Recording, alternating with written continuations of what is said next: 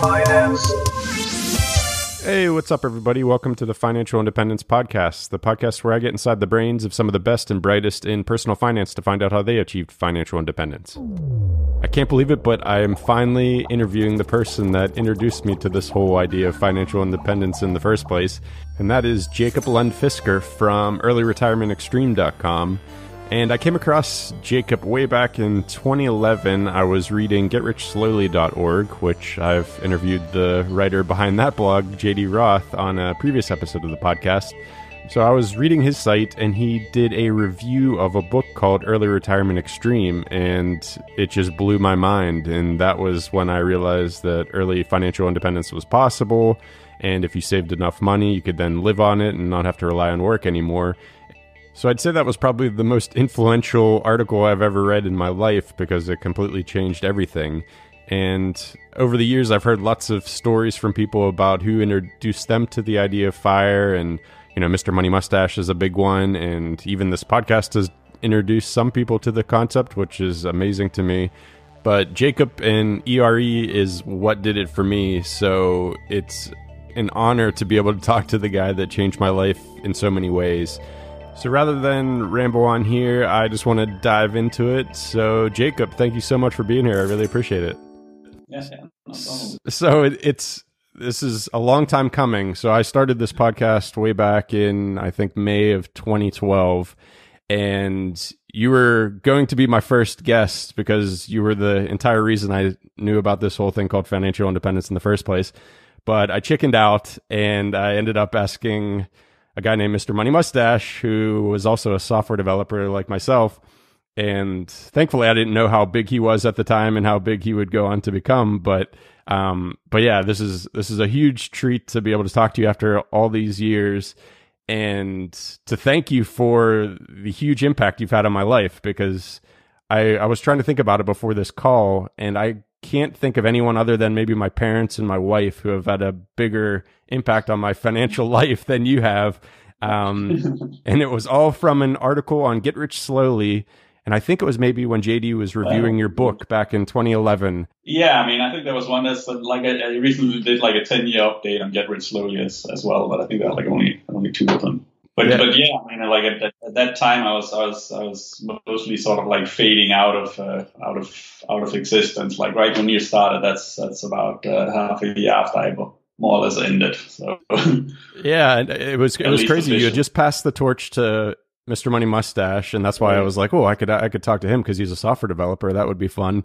And yeah, it was just around that time.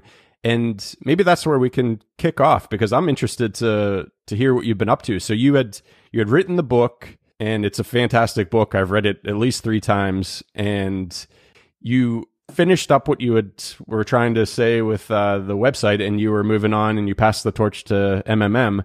And I believe at the time you were becoming a quant trader. Is that right?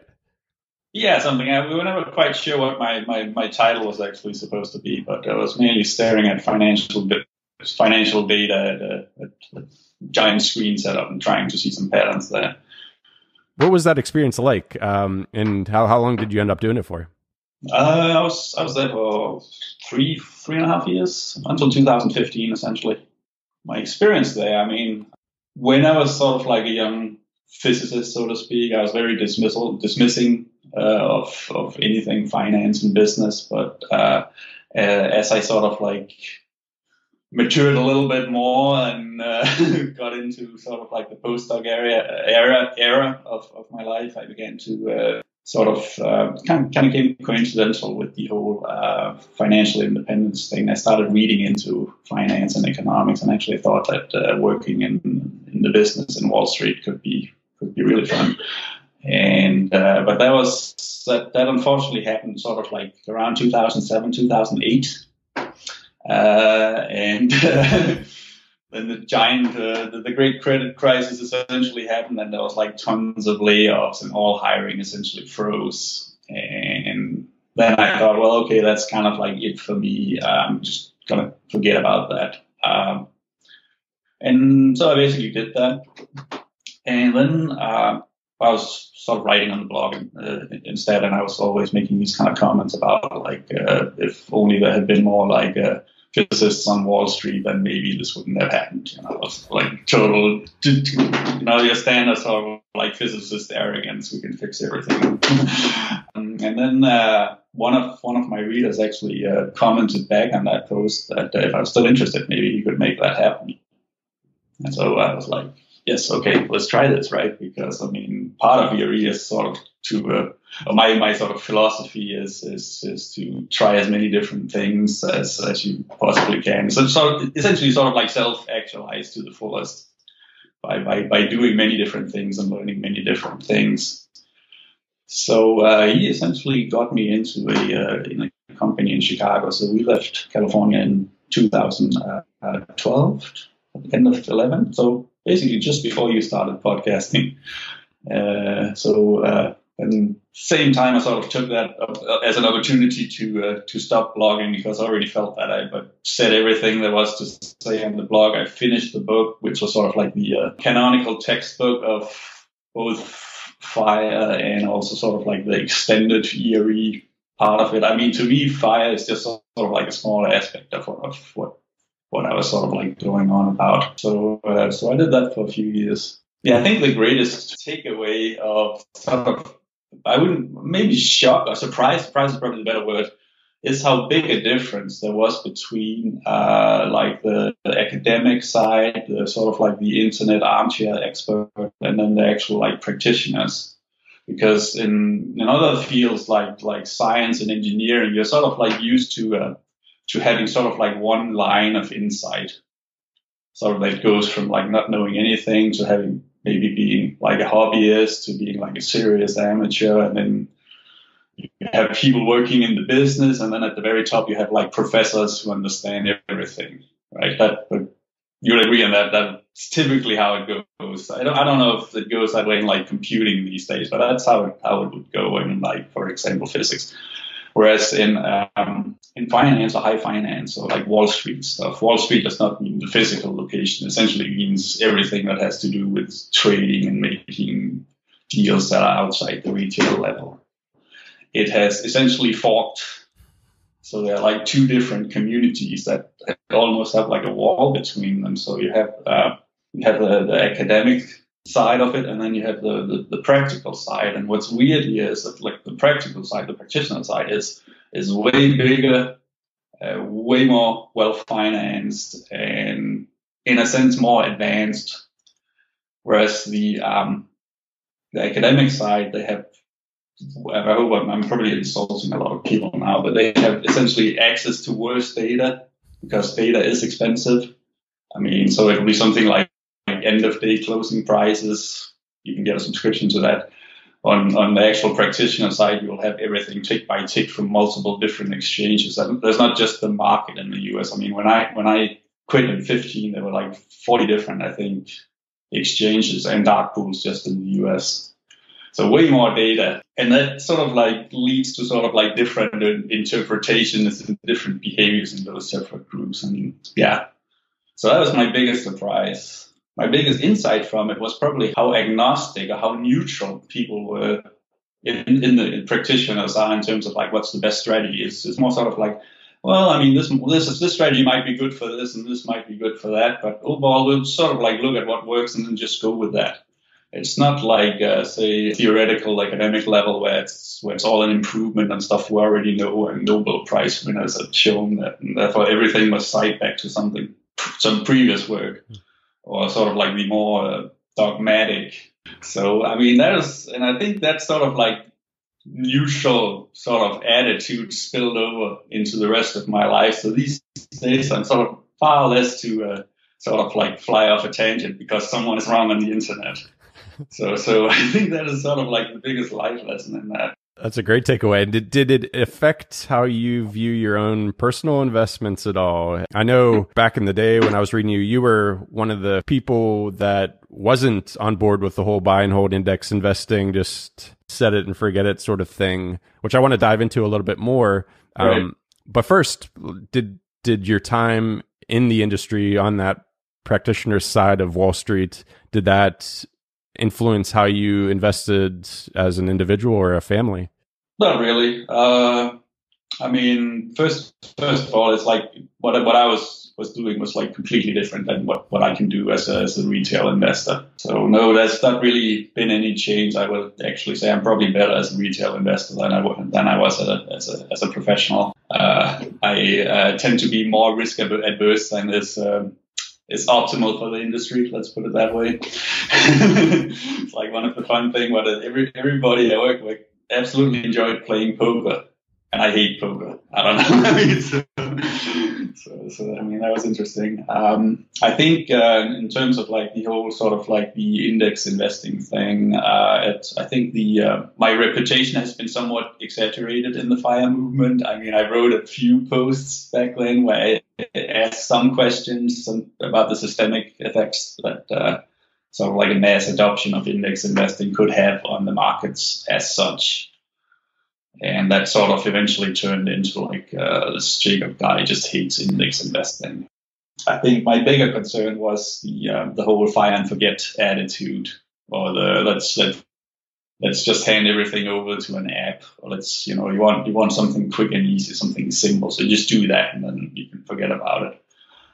I'd be interested to hear what you think of, what happened, like the FIRE movement, especially, I think maybe 2017, 2018 just seemed like it was going crazy. What was it like? What were your thoughts on it at that stage? Because this is, 7 years after you felt like you've pretty much said everything you wanted to say about it. Yeah, I mean, it's kind of like doing the podcast here today. It's like, well, man, I did like 10 years ago. I've forgotten all about it right now. I need to revisit my notes, essentially. Yeah, I mean, it definitely hit the mainstream at that point. And, I mean, you start getting contacted by various journalists because, I mean, I'm sort of still known as one of the progenitors of it. And so, of course, they want my opinion on it. And I think what happened essentially, so you get like a different kind of exposure. I mean, if you go like not way back, if you go back to sort of like the present iteration, which I think kind of started with me. We were only like, at least I was sort of like the loud mouth of the bunch back then when we were only like 4 or 5 people, right?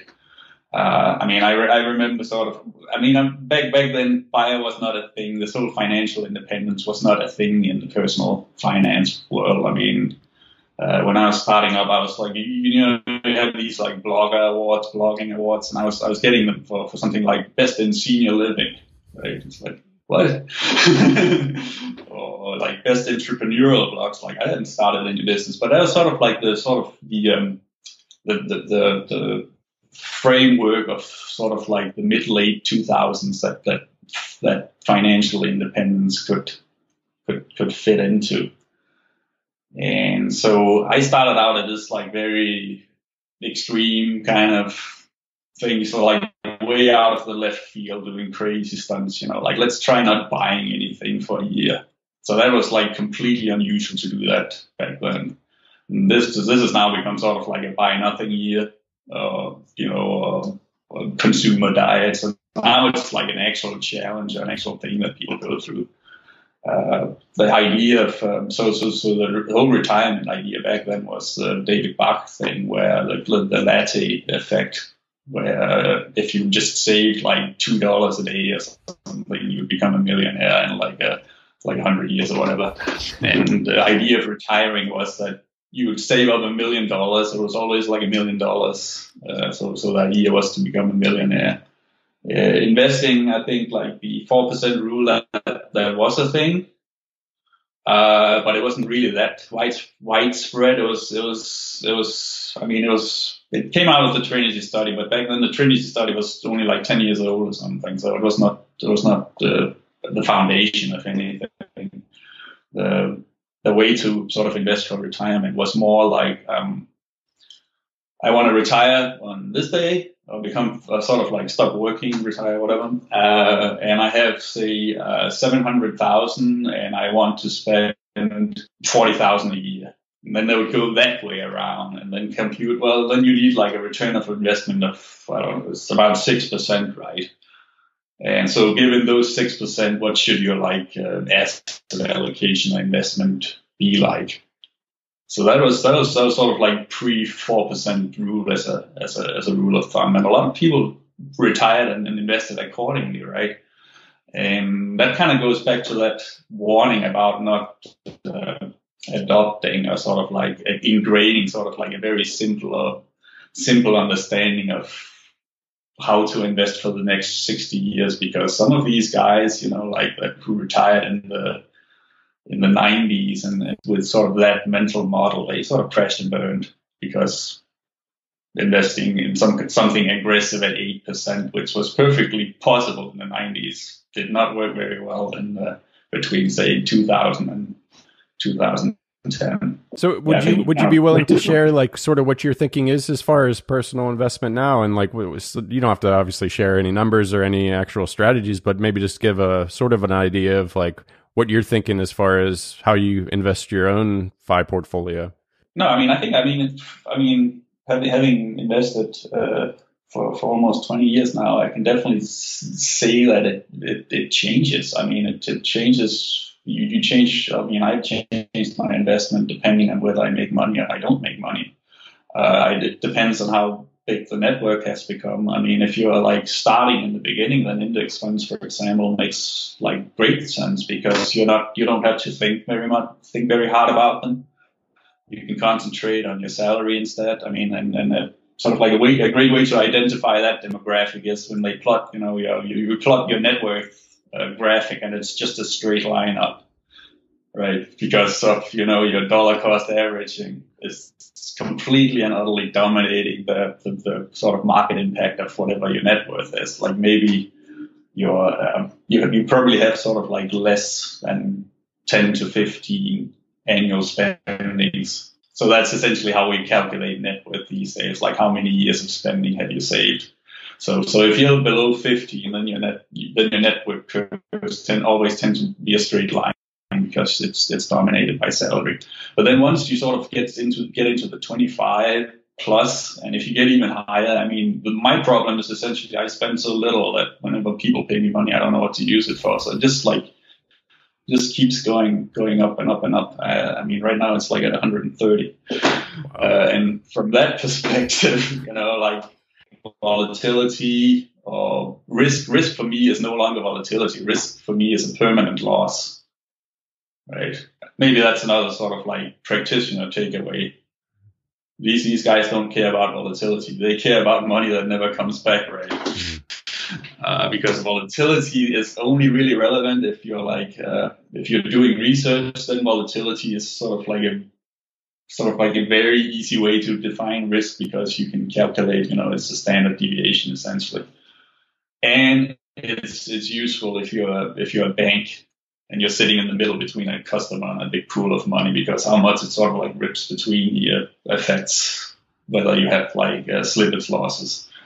But for practical people, it's the risk of permanent loss. So my personal strategy is tended towards becoming like a lot safer, like belt and suspender kind of stuff. My interest in investing is also kind of going down. So I actually might end up just like putting everything into a global fund or something.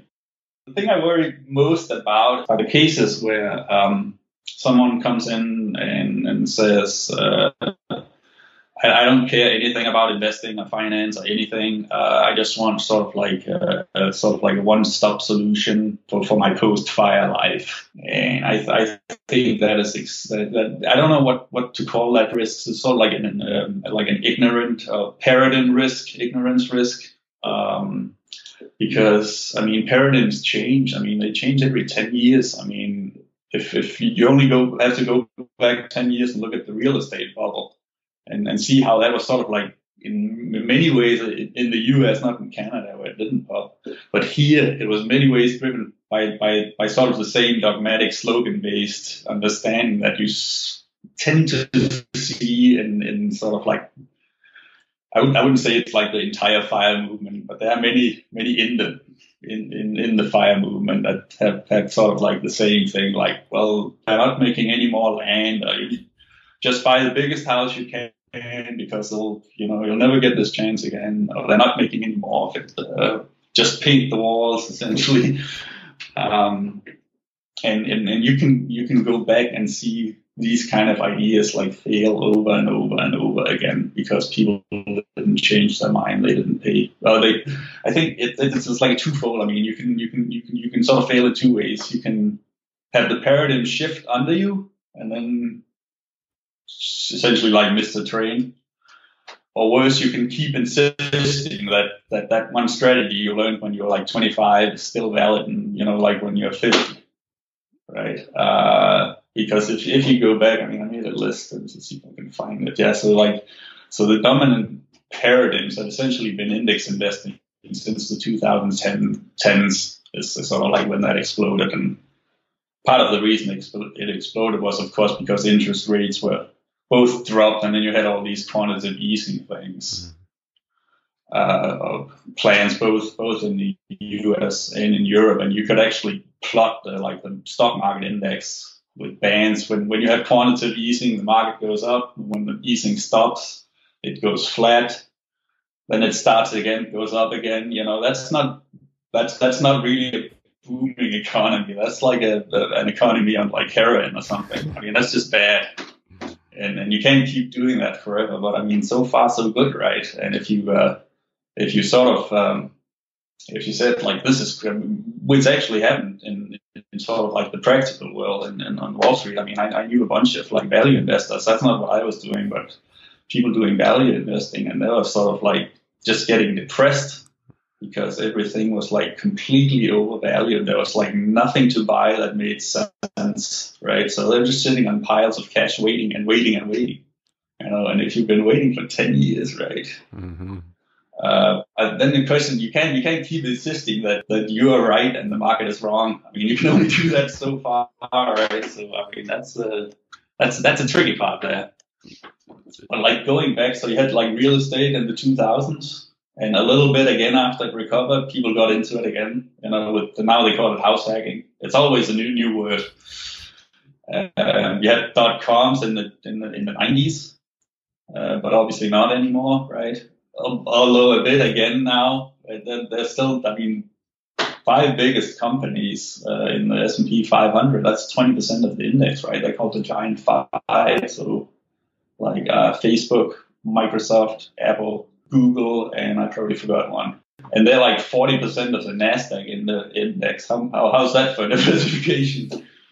Anyway, going back again, right? So in the 80s, it was commodities and CDs, like bank CDs, because the interest rates were so high, you can't get anything out of that anymore. So like a safe CD investment from the 80s would have completely bombed, right?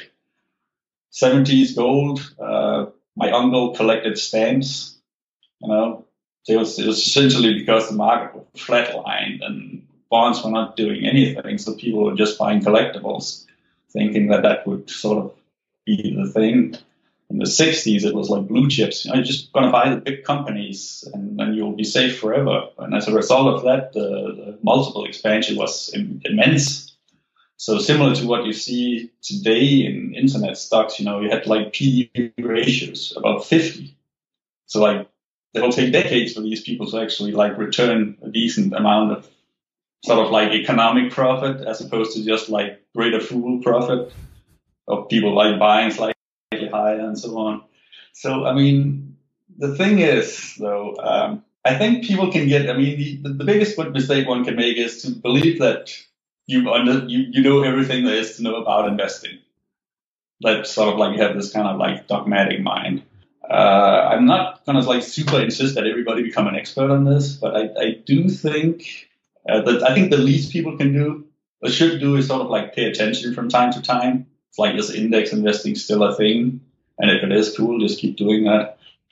But if everybody around you have sort of like moved on to something else, whatever that is, maybe it's sort of like time to start questioning whether you are sort of like still the genius you think you are, right? I think that's great advice. And it seems like right now is potentially a paradigm shifting event, COVID, and then all the money being pumped into the economy. What are your thoughts on that? Have you spent any time thinking about what this means for the next decade and what's going to be the big thing for that? Because it does seem like this is a turning point potentially in how people think of investments and what the government's ability to get involved is.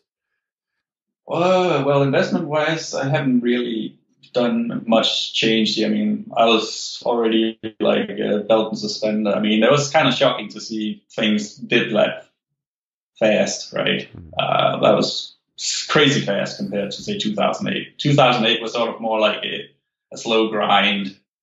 I lost 1% today. Tomorrow I lost another percent. And after 30 days, you're just sort of getting punished every day until you're sick of it. And then when sort of like the maximum number of people were sufficiently sick, it flipped because there were no more were willing to sell it, and it went up again. Here it was more like slam, and then suddenly way up again. I mean, it was crazy volatile. So I mean, there was like a lot of people in the futures market that just had like a field day with that. So for them it was good, but for sort of like buy and holders, it must have been very interesting.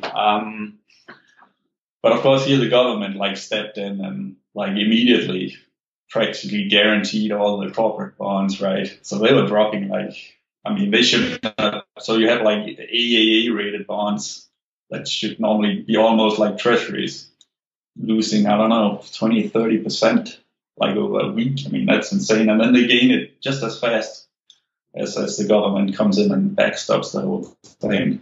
I actually had sort of like more interesting to report on COVID from the ERE perspective, because so ERE was originally not intended to be like a fire thing. So from my perspective, it was certainly more intended to be sort of like a resilient lifestyle, like a low resource intensive lifestyle for essentially in sort of like if we were to run into like a limits to growth environment, would it still be possible to live well? And so for me, it has always been about like highly efficient living and how to make it resilient and not become financially independent as much as becoming like economically dependent, like independent of the economy. And so that essentially is like ERE at a high level. And if you do that, then FIRE just becomes a nice side effect. If you have a job, people pay you money, but you don't have anything to use it for, so you just park it in a savings account, which is actually what I did myself for like the first 5 years until I found out there was something called investing and the crazy idea of like using money to make more money. I mean, that was just bizarre to me. I mean, I'm an immigrant, so like I'm from Denmark, where like stock investing was not a thing.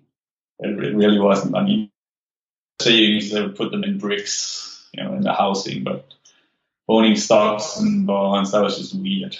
So with COVID, being independent of the economy already, there was like practically no change in the way we live here. And on the forum, we had sort of like a slight tension between what you would call like the traditional FIRE people, sort of like high incomes, but and total belief in like comparative advantage. So it's kind of like I'm not gonna spend my time doing like fixing a flat on my bicycle for $15 when I'm making like $50 an hour. So you see that attitude a lot, especially the more people earn, the less they're willing to like deal with like the little things. And they suddenly realize, well, I mean, it doesn't really matter that I have all this money if like everything is on lockdown and I can't do anything. Whereas for sort of like the resilient system I built up and some of the other guys that built up instead, it was like, wow, this is what we've been preparing for practically. And so there was actually a lot of shifts in sort of like the one-dimensional money only consumer producer kind of thing towards the sort of like more systems theoretical way of integrating your production and your consumption in your personal life. So you're no longer just having money come in from this side and then you earn it here and then you buy stuff here to solve your problem. It's like more of the total solution. And that's one of my favorite parts of the actual book. And ERE is one of my favorite finance books. And it's not even really a finance book, as you said. It's more a philosophy book about overall life strategy and systems. And the financial independence part is a byproduct of that life. Yeah.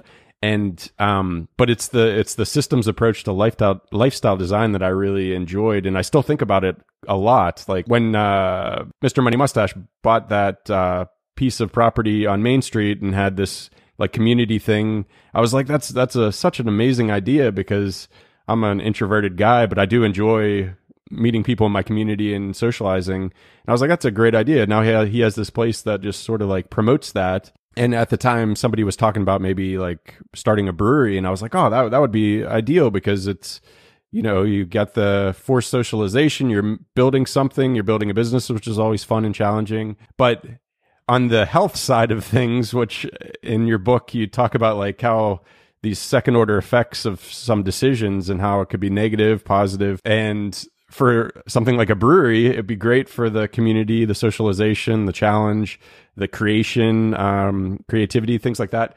But it would be terrible for the health side of things, because I would find myself drinking more beer. So it's definitely something that I've kept in mind over the years, and it really does help me make decisions. And it's like, okay, yeah, this seems good up at first, but what's the knock-on effect going to be? So I was wondering if you could maybe talk about how you've used the thinking and designed your life, and how that has made you really resilient for a pandemic. Yeah, I mean, so like, I almost feel like sort of like describing the whole thing now. So like the book is very much about like contrasting and comparing what we grow up with taking for granted, which is essentially the idea that you specialize in a job, you get an education, you specialize in a job, and that gives you earning power, and then you essentially measure how successful you are in terms of how high your earning power is. I mean, in the English language, we even have like expressions like how much are you worth? I mean, and when we ask that question, we want to know, like, you know, like it's a money question practically. It's not like how nice a person are you, or what do you do for your community? Are you like good in an emergency? I mean, it's really like, are you making lots of money? And along the same dimension, it's happiness is often equals spending.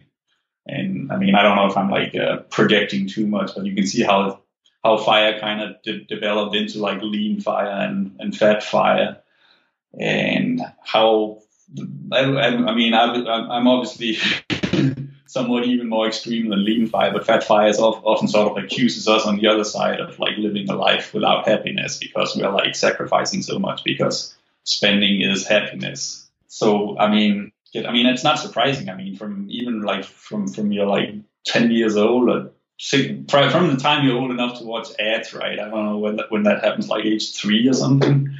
You do get sort of like totally and continually reinforced that if you buy something that increases your happiness, you know, you get a shot of dopamine.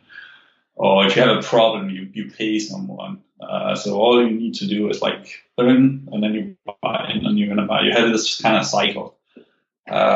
Personal finance, when I started with it, sort of tried to step out a little bit of that. And I mean, if you're sort of into the spending equals happiness and you just do your job, then it's no surprise that like half of Americans end up not having more than $400 for an emergency, right? Which is tragic, crazy. I mean, it shouldn't be that way, right? So like initial personal finance that then becomes about like prioritizing your spending and not just like blowing your money left and right and then trying to keep everything together with credit cards. And people start learning how to budget. You know, that's a basic skill. I don't know if they teach this in schools today. They didn't when I was young. So to a large degree, people are not taught sort of like the fundamentals of the society they live in. It's kind of like fish swimming in water, right? I mean, they do not discuss the water ever. So to them, the water does not exist. And to a similar degree, you know, the whole idea of earning and buying as a lifestyle is not something people see from the outside. It's something they can't see because they're inside of it, right? So if people, so on the blogging world, there's almost it's almost like getting an education when you get into this from sort of being blind to the water and then getting up. So you learn to budget and prioritize. And then if you're a little bit more advanced, you start optimizing your budget. So like, where's my money spent best? You know, like how do I get how do I get the best deal out of this? But it's still sort of things are looked at in isolations. Like, what is the best car here? You know, like, does this car make me happy? You know, like, where do I get the maximum return of my money in terms of like my choice of driving? How do I like make the best food? So it's all sort of like seen as individual things to optimize. You want to spend money well. So you have all these like consumer reports and reviews. And the underpinning of all this is, of course, specialization and comparative advantage. People are distinctly sort of like pushed back towards like, you just got to earn more money because you're wasting your time if you try to learn other things. And sometimes you kind of suspect that half the economy is just in the business of like creating problems for the other half of the economy to solve, right? I mean, it's kind of like with the brewery, right? So you drink beer to become happy, but then you also become unhealthy, and then you have to take some other drug that makes you healthy again. But that drug has side effects, so now you have to take a drug to remove those side effects, and perhaps pay someone to administrate that whole business. So this is kind of where the ERE book, or where that philosophy comes in, because first of all, it kind of describes this screwed up system we're living in as it really is. So it kind of like takes the fish out of the water.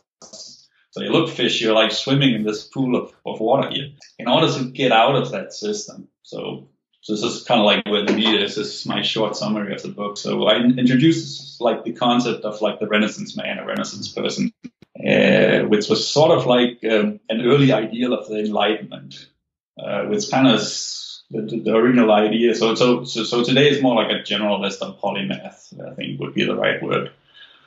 But essentially the idea that humans have potential to become many different things, and you should strive to develop in that way. You can kind of contrast it with today, where any kind of education development practically stops after college. But you should also like develop in many other directions. Like you should be healthy. You should be able to sing. I can't sing. You should be able to like defend yourself with a sword, or dance or whatever. Play an instrument, create art, all kinds of things. So essentially, the Renaissance idea was that a person should be skilled in many things, which is like completely different than the industrial idea that you should be like skilled, very skilled, but in only one thing. So once you're skilled in many things, right, then that essentially implies that now you can start doing many things. You can do different things instead of paying someone else to do it for you. And now you got to look at, well, then that's kind of what you described with MMM's Main Street operation of the brewery. Everything you do has some outcomes. It has more, and it always has more than one outcome. There's always a side effect somewhere. And you got to sort of ask, is that like a productive thing, a good thing, or a bad thing? And I refer to those as goals. So like, for instance, like if you have a brewery and you make beer and you drink beer, then that has the goal of like making you happy or drunk or whatever. But it also has the goal of making you unhealthy. So goal does not imply some deliberate thing, or does not imply anything positive either. It's simply an outcome. And so the systems theory comes in when you start connecting these goals. So instead of just optimizing single points, like which is the best electric car, you begin to consider, well, which side effects does this have? Are there side effects to the side effects? And do I do something that's productive but also counterproductive? And so everything is then arranged, and it's almost kind of like, so a system is essentially like a network. That's probably the best way to describe that. So in a network, you have like nodes and connections, or you have like computers and cables between them. So it's like a network, and systems thinking essentially means looking beyond the given node or the given action and see what impact does this have on the system itself. And so systems, it's no longer just money flowing around like it would be on sort of like the one-dimensional linear earn, spend thing. It's also like happiness, health, meaning, skills. And from that perspective, then two things here. So I call it the web of goals, essentially, but could also call it a net of goals. The reason I call it a web is that if you look at it almost like a fisherman's net or web, like for catching something, or a spider web is probably a better example. If it breaks in some part, like you fail to reach a goal, like saying back when I was trying to become like a quant in 2007. And I was reading all these like high finance, like complicated finance, how to price options and all that kind of stuff.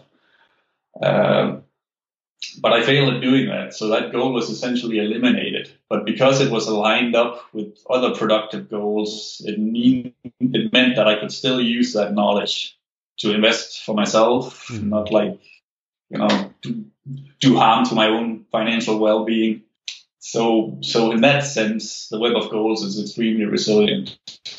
I mean, you can cut parts out of it and it still works. Whereas if you're sort of like a specialist who consumes, if you lose your ability to consume, then suddenly you have nothing, right? That was like the COVID experience, right? Oh my God, suddenly I have to learn how to cook my own food because I can no longer go out 7 days a week. I mean, that happened to a lot of people, right? I mean, there are people who eat out every single day. They literally cannot fry an egg. I mean, I'm not exaggerating here.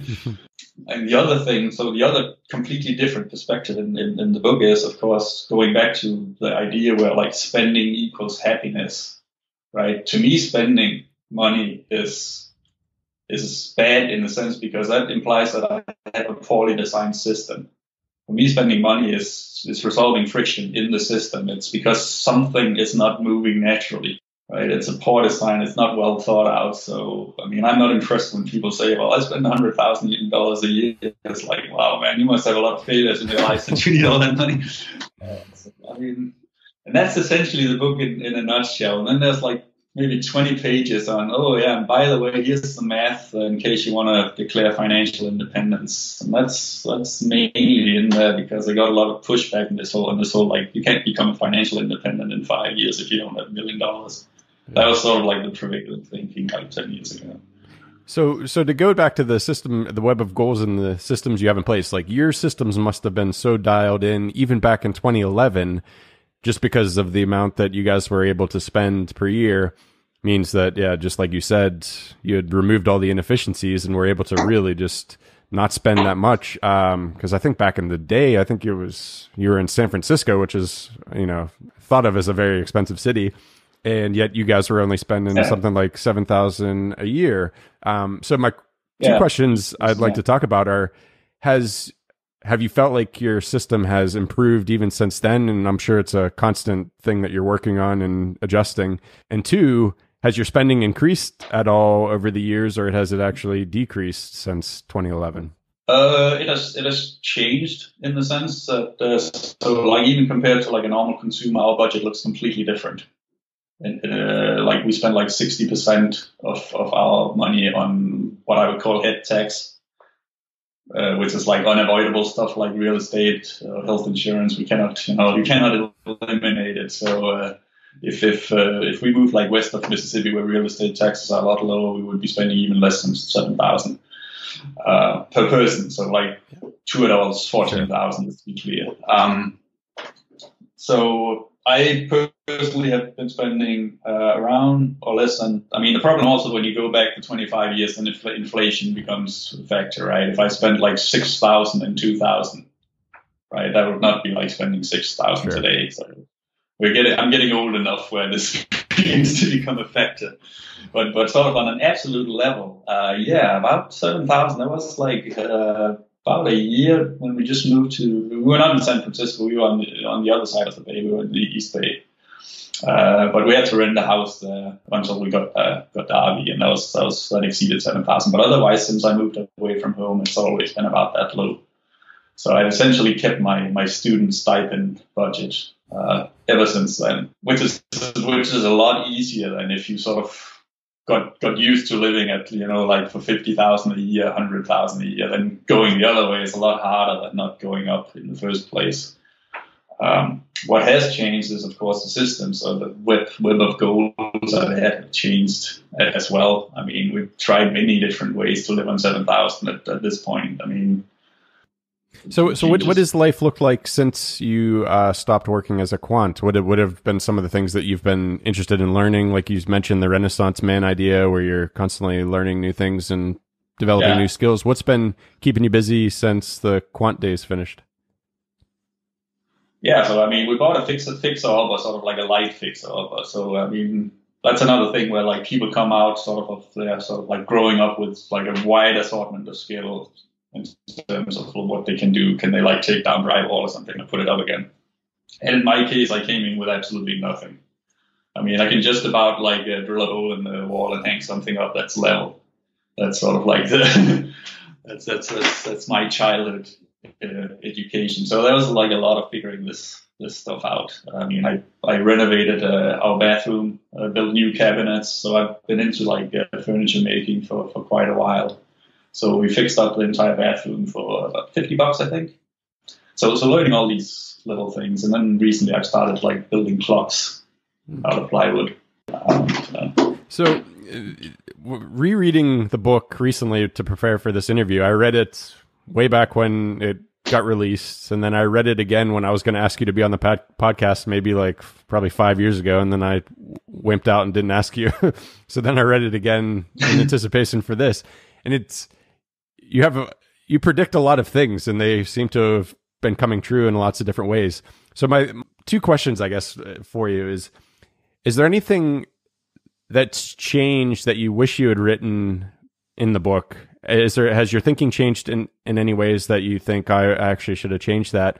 And also, just where do you think these ideas go in the future? And yeah, so I mean, kind of goes back to that thing about like working in finance, becoming sort of more neutral in attitude or seeing more perspectives. Definitely, when I wrote it, I only had one perspective, which was like my perspective. And it can get, if I wrote it today, it would be less edgy. It would be more understanding of other perspectives. It's not just like these guys are crazy, but here's the solution. It's more like, well, this is probably working for you since you're there, but that's also, I mean, I think there's definitely been some growing up in that sense, also from interacting with different people since then, via this, having started this, been part of this whole movement, right? So a lot more cognizant of different perspectives and limits, and more understanding in terms of, I mean, back then I was like, well, here's the book, you just read it and then you change your life like snap.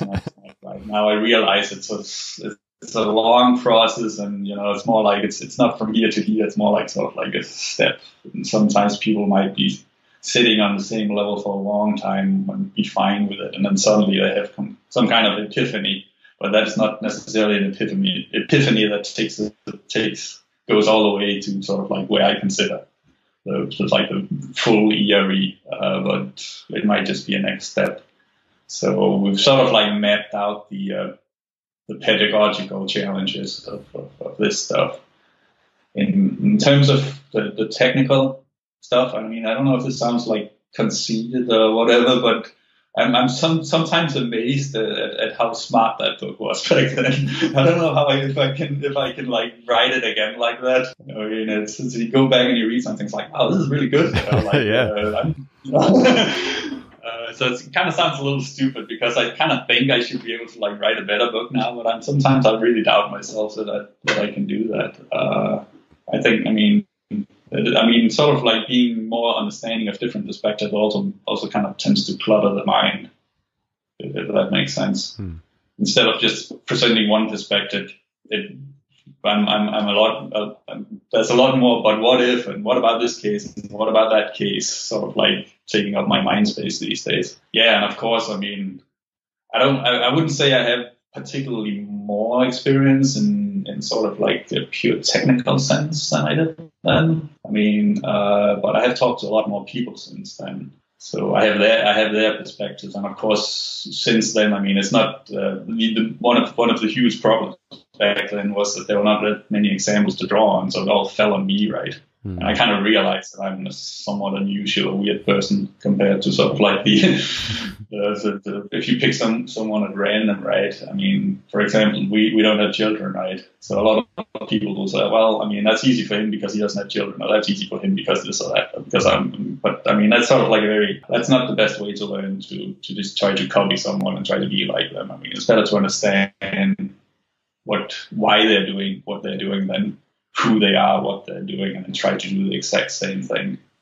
No, exactly, and that's why the book's so good, and I think maybe why it's so timeless and why it was just as enjoyable reading over the past few months as it was, way back in the day in 2011 or whenever it was, because it's more like, I think you even mentioned it in the book. It's not a to-do list or a guide or even a map. It's more a philosophy that you can then make better decisions to make your own map and figure out your own to-do list based on that. I was very deliberate in trying to make it as timeless as possible, or as non-timely as possible. This is also why there are two reasons why there's no sort of like deep investment. Or not deep is a very terrible word.